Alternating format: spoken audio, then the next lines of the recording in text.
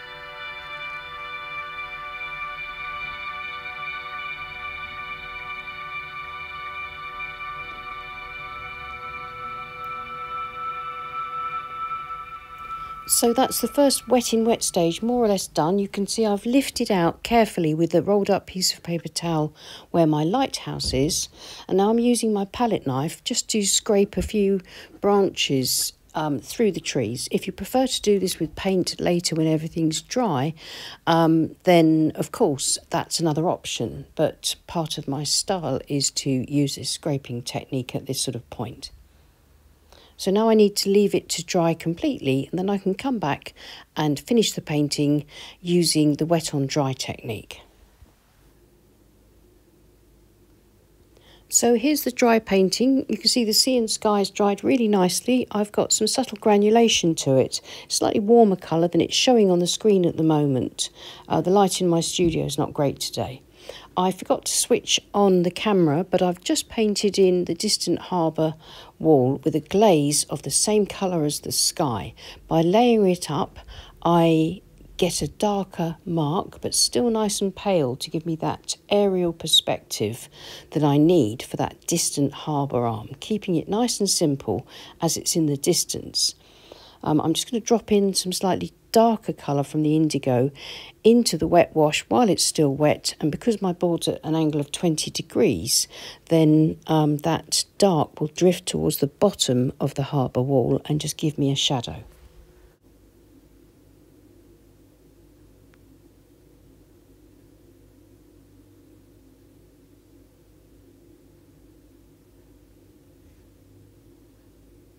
Once I've dropped the shadow in, then I'm going to mix up a nice dark colour with my indigo and burnt sienna, and I shall swap to my 3/4 inch flat brush.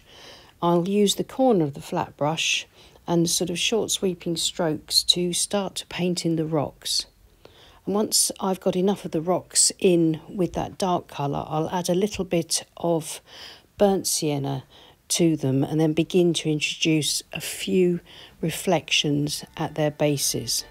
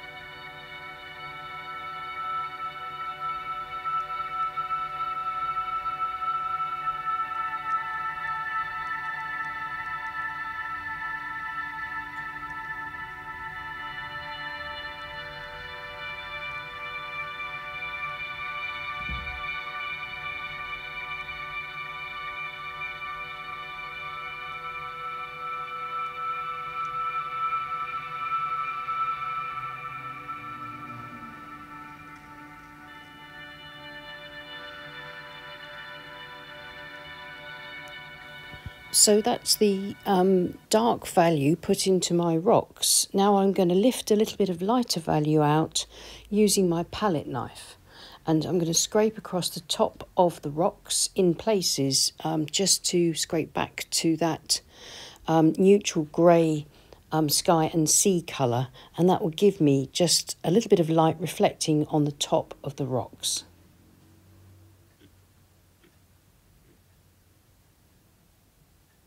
You can do this as well by just simply lifting out with a damp brush and dabbing with a tissue if you'd rather not use the palette knife or the corner of a store card to create this effect.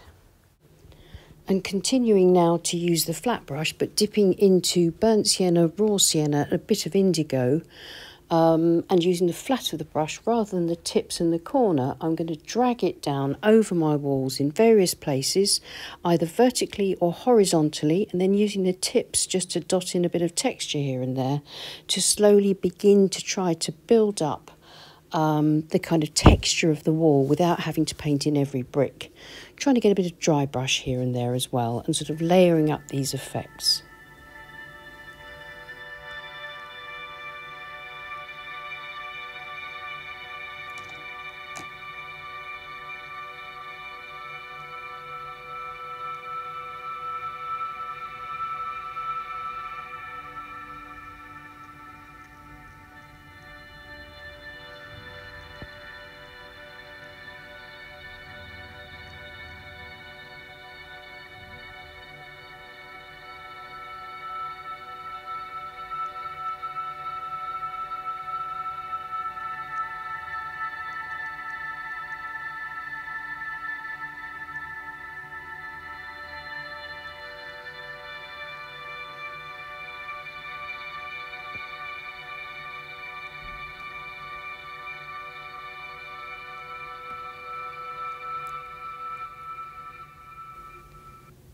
Once I'm happy with the wall so far, I'm going to begin to add a bit of detail and some richer colour to the tree. And for this I'm using my small calligraphy brush, but any small brush with a good point, and I'm mixing into sap green for the lighter colour, which is what I used for the wet in wet part, and I'm trying to dance the brush around with calligraphic brush strokes, leaving some gaps so that the lighter green shows through, and dipping into some perylene green to give me some nice, really nice dark greens too. Just working around these shapes, trying to work around the marks that I etched in for the trunks with the palette knife in the wet in wet wash so that they show through too.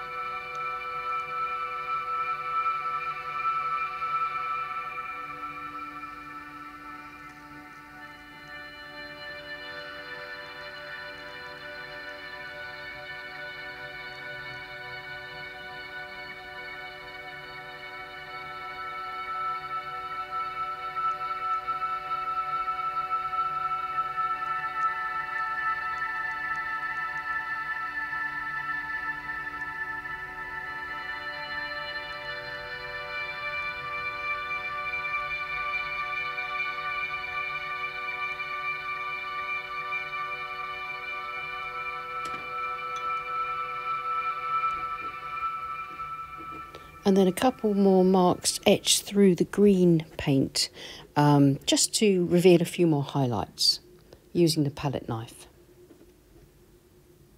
And then the next thing to do is to paint the middle wall using the same brush, the same method and the same colours as I used for the wall below the trees.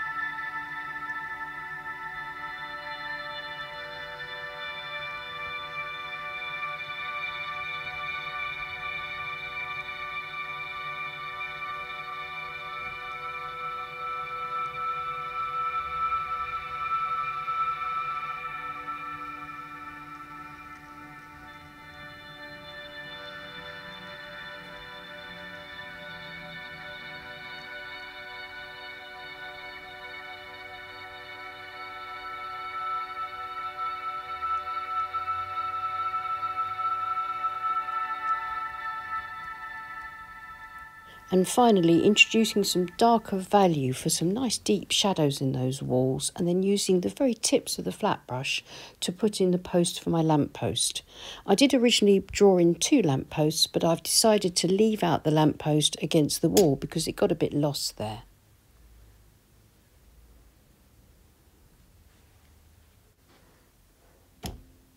Sorry, bumped the tripod there.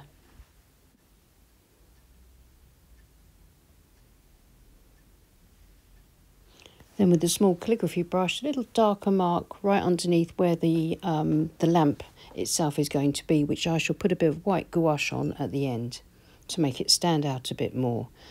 And now I've mixed up a pale value cobalt blue to just put in the cap on the little lighthouse and the little blue thing next to it, which I'm not sure in the photo what it is. It might be a sign or part of the structure, but I'm just going to put that in very roughly, very loosely, and then I'll add a bit of water to my cobalt blue and use that same colour to put a little bit of shadow across the body of the lighthouse itself so it shows up a bit more.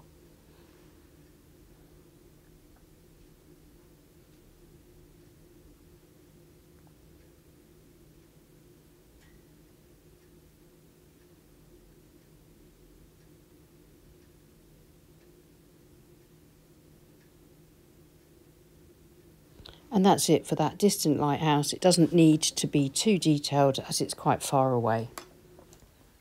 So I'll use a rigger brush and just the dark grey and bring down a sort of a wiggly line below that lamppost so that I get that reflecting in the still water.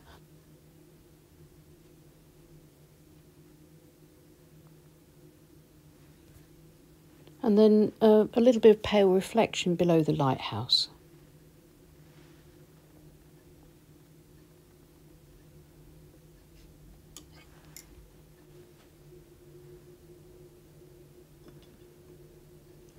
And then finally, I'm going to use the same colours as I used in my middle ground walls to paint in some reflection of those walls, and then just to add a bit of extra dark tone here and there if I need any darker value in the walls where there are shadows.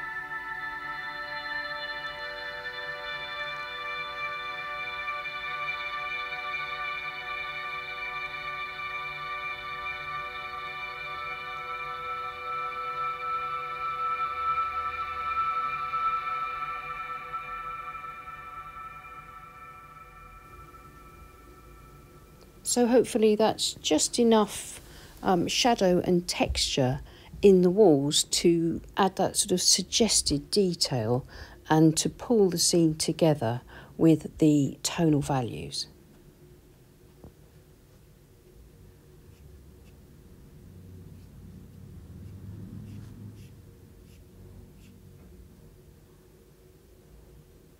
So I think that's just about finished. I'll remove the tape and see how it looks with its clean white border. Straight away, removing those taped edges helps us to see the painting almost as if it's in a frame. And of course I still need to add that little dot of white gouache to that street lamp sort of globe. So I'm just going to use a fine brush and just dip into the tube directly of the white gouache and just a little tiny dot of white there. Then maybe a suggestion of a light reflection towards the bottom of the painting with just a little bit of gouache. Probably don't need that, but while it's on the brush. And I'll get a better photograph of the painting. Here it is, looking as it does in real life, with that lovely warm glow to this tranquil sky and sea. And I'm really pleased with the way this has turned out. And I hope you found it helpful watching the various techniques that I've used here, and that you'll be able to use those techniques in your paintings, not necessarily for this particular demo, but hopefully everything that I show you here are transferable skills that you can practice and use in many of your own paintings. So thank you so much for watching. Please leave us a like and subscribe to our channel if you haven't already. And as always, many thanks to all our wonderful patrons who support this channel. I'll see you again soon. Take care and happy painting. Bye.